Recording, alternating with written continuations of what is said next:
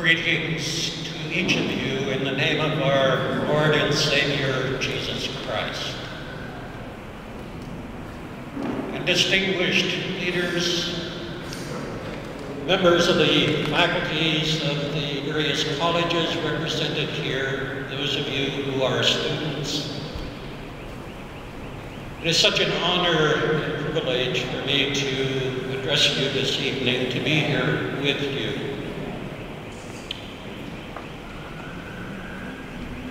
When I travel in other countries and meet with Christian leaders and students, I'm always amazed that in the Christian community we can come from many different places, from many different cultures, from many different languages, and immediately we share something in common.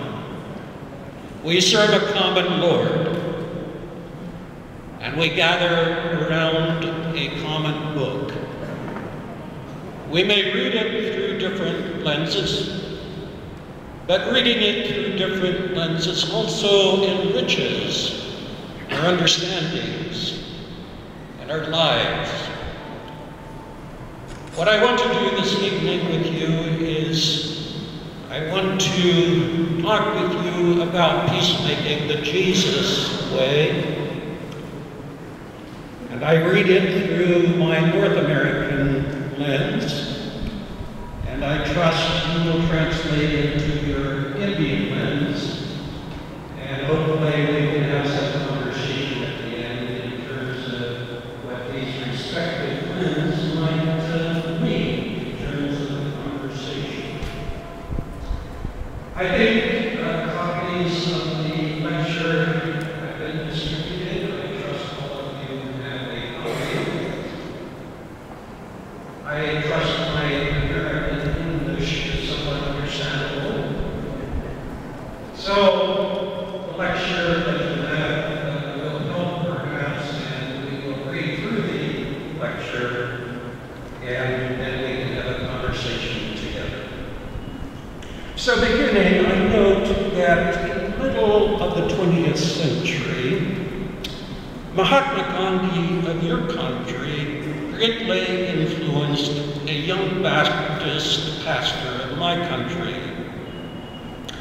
His name was Martin Luther King, Jr.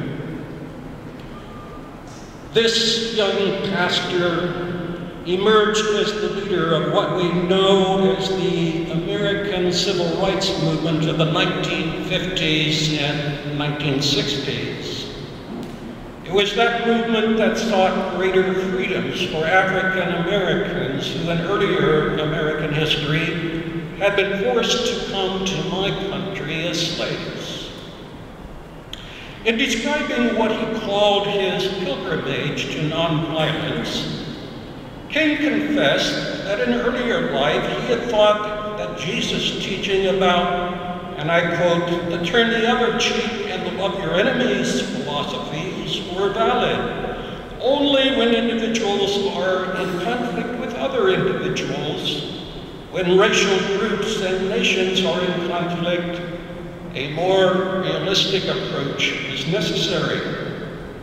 But then he reports, I was introduced to the life and teachings of Mahatma Gandhi.